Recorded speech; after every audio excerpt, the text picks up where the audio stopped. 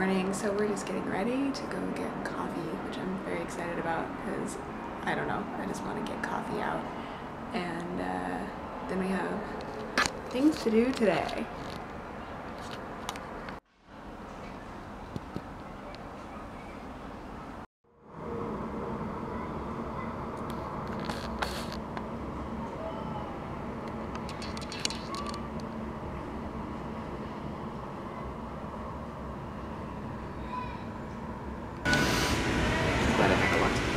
Yeah.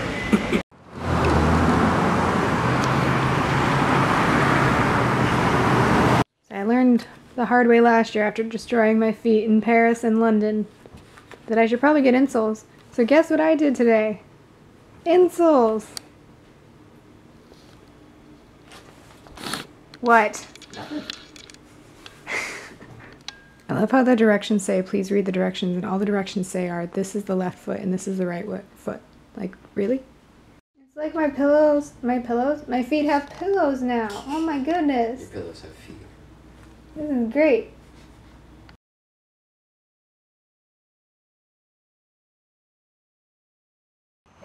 It's so foggy. I like it. Last time I was here, I haven't even been up there.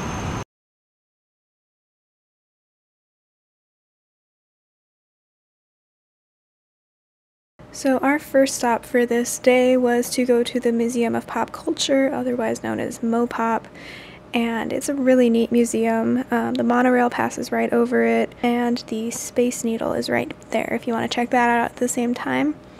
It's a really cool museum, but obviously it's pop culture, so there's a lot of super popular music playing inside, and probably most definitely some, if not all of that, is copyrighted. So here you can enjoy the sights of the museum, but other than that, you're just going to hear some generic YouTube music over all of this.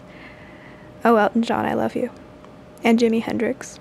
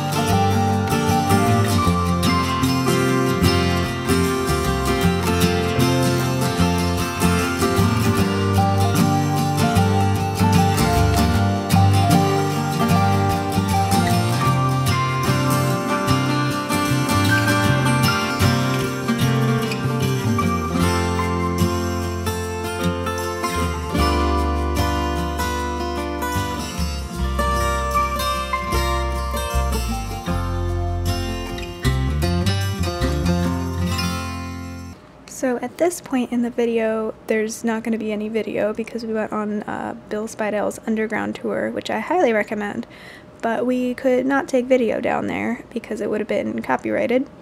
So here are some photos of the underground tunnels of Seattle. You'll hear more about this in my memory keeping plan with me later this week, but basically the Seattle burned down at the end of the 19th century, as many cities did, honestly.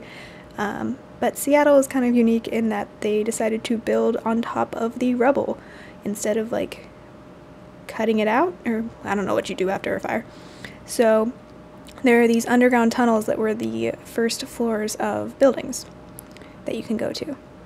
And then we went to a nice Vietnamese restaurant near where we were staying, and I got scallops and Nathan got a snail soup. They had a lot of snail stuff on their menu, which is really neat.